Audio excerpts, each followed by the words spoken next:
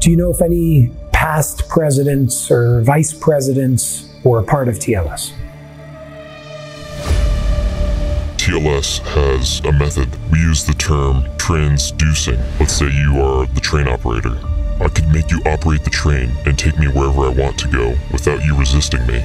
A lot of people speak about med beds. Do they exist? And if so, how do they work?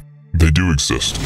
I think it's a combination of EMP and Dr. Reif's technology. Did the U.S. naval ship Comfort have anything to do with the operation you were a part of? Men in Black are agents that were trained to mainly be assassins. Then 20 years ago, the movie came out and MIB was dissolved.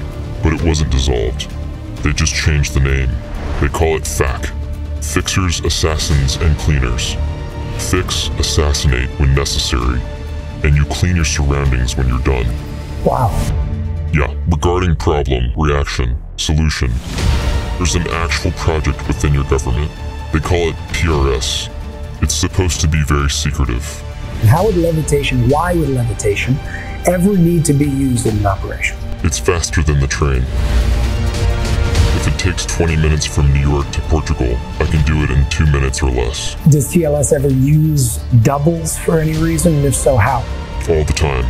And they can provide a double who speaks like me, who looks like me, and moves like me, does everything like me, and nobody will know the difference. Wow. They're giving you another story that meteors can come into the globe, and eventually we're going to get hit. It cannot happen.